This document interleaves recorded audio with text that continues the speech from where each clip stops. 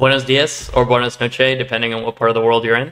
I'm Matt here with Mage, and this is our weekly feature callout series. This week I'm talking about our DuckDB integration, which is a brand new functionality that I'm really excited about. I know most of you are as well.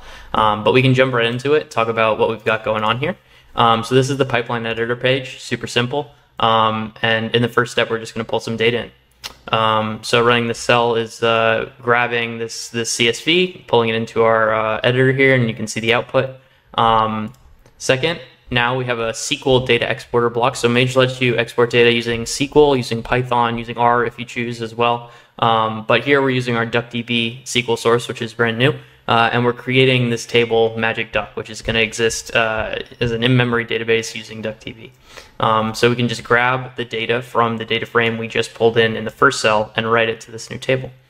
So just like that, we have a DuckDB table. And then, what's exported data if you can't import it? So we also have a DuckDB SQL Loader. So same thing, running this cell, we can then select from our in-memory data and bring it into Mage. So this is super powerful. I think it's going to be really useful for demos that I'm making for y'all, but also for production data pipelines. And this is a feature a ton of people have requested. I mean, who doesn't like DuckDB? Who doesn't like MotherDuck? They do great stuff. So I highly recommend checking it out. Really would love to see what you guys build with it. So feel free to drop me a message if you're using this. Feel free to shoot me some examples. I would love to see them. But until next time, I'm Matt. This is Mage, and this is DuckDB.